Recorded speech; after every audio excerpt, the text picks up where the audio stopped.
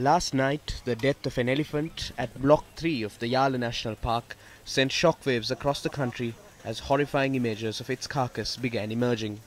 The corpse was discovered in the environs of the Sella-Kataragama-Gothamigama electric fence.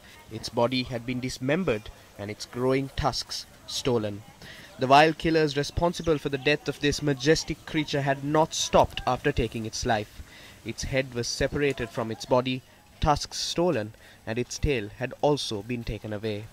Is this the elephant named Suranimala?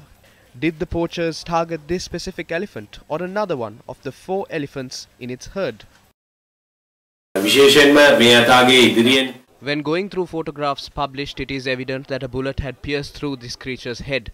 I want to request the Department of Wildlife to locate the bullet used to kill the animal and produce it to court.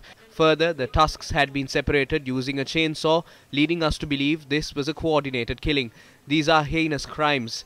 The head of another tusker was discovered from the buffer zone of the Yala National Park around a year ago. Even that creature's tusks had been harvested. This clearly depicts a racket of harvesting the tusks of elephants is currently taking place in the country.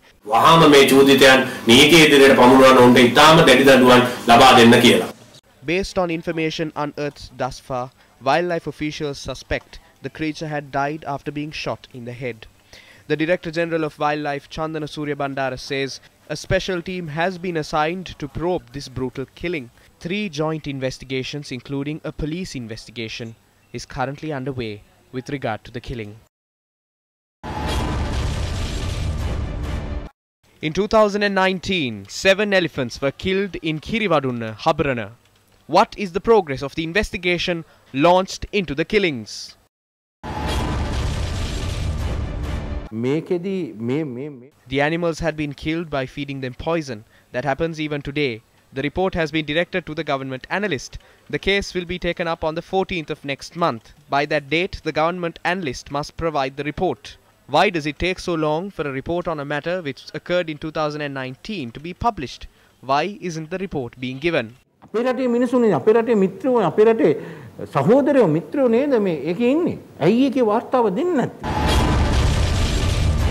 Will the probe into this wild killing too be met with a similar fate?